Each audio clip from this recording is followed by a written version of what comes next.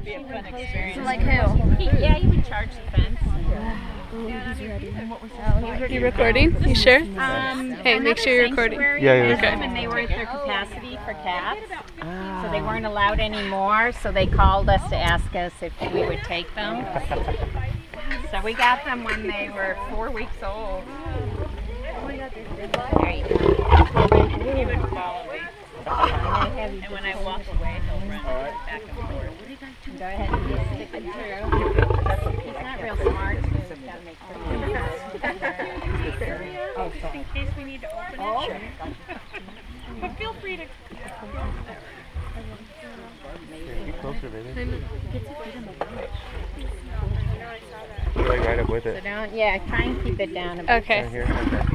It's a big guy.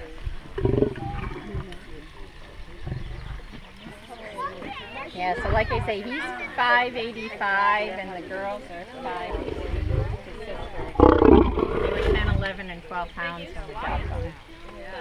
Come on, Bakari. Oh. Look at that. Hey, the big guy. Yeah. But they do know commands when he gets kind of, come here, go down, go down, down, down, sorry, down. Always when food's involved. I'm going to get his face. Oh, what's that big guy? The size of his paw. So you weren't feeding me, Cass. Sorry, buddy.